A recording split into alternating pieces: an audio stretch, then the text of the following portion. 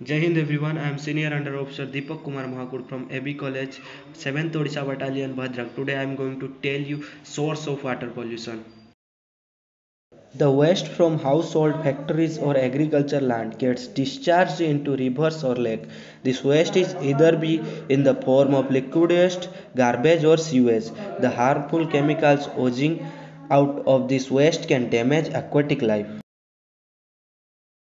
Most water bodies get converted into dumping grounds by nearby localities, and this causes a huge problem because the dump contains everything from plastic, aluminum to glass, styrofoam, etc. And since all the waste takes different time to degrade in the water, they tend to harm the aquatic life until degraded. One of the worst type of water pollution is oil pollution. This is because the oil spill from tankers and ships to create a thick layer above the water in seas and ocean. And since oil does not dissolve, the sludge stays forever. Even though acid rain may seem like a natural problem, but it is wise to note that acid rain are caused due to acidic particles in the atmosphere get mixed with water vapor and result in acid rain. Acid rain decrease the pH level of water. Low pH level kill fishes, their eggs and fish food organisms.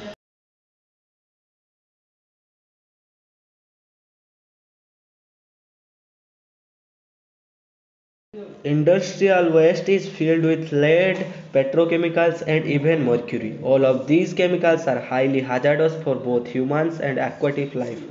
But many industries tend to discharge the waste into major water bodies like rivers and lakes around living locality, thus contaminating the fresh water. Impact does water pollution have on ecosystems such as disease caused by drinking polluted water, ruination of the ecosystem, eutrophication, adverse impact of food chain. Many reports have openly claimed that by 2025, two-thirds of the world will face water shortage. If today we will not conscious, we will definitely invite disaster.